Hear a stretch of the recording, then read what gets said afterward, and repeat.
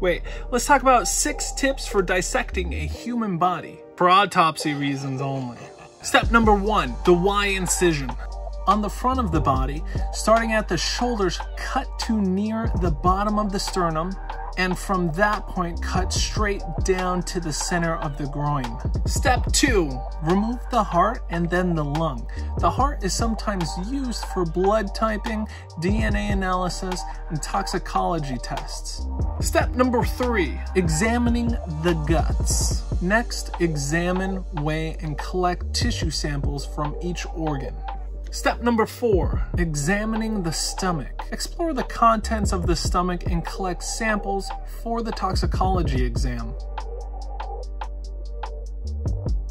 In addition to the stomach, collect samples of eye fluid, gallbladder juice, urine, and liver tissue.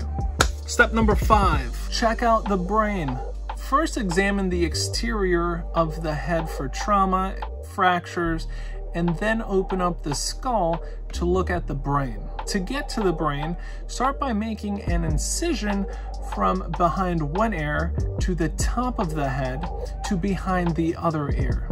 This will allow you to peel forward or back the scalp to expose the skull. Next, use a bone saw to remove portions of the skull. Be sure to check out the skull in place before removing it.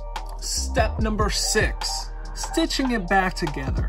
After samples have been taken of the organs and tissues, the organs are put back inside the body and the body is sutured closed to be released to the family for funeral and disposal.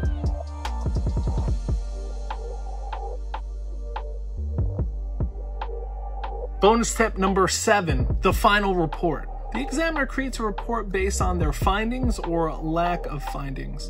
The autopsy report typically includes, but is not limited to, a full body description upon its arrival, external injuries, description of any abnormalities, illnesses, or injury to the brain or spinal cord, description of any internal examinations of the chest, neck, abdomen, lower abdomen, as well as any abnormalities in the organs, description of any findings during the microscopic tissue examination, descriptions of the toxicology results, the medical examiner or pathologist's opinion of the death, and descriptions of any other important tests from the lab. Let me know in the comments what fascinates you most about forensic science or death science. Also, if you enjoyed this video, be sure to dig up that like button and subscribe for more videos like this at www.DeathScienceTV. Thanks for hanging out, and memento mori.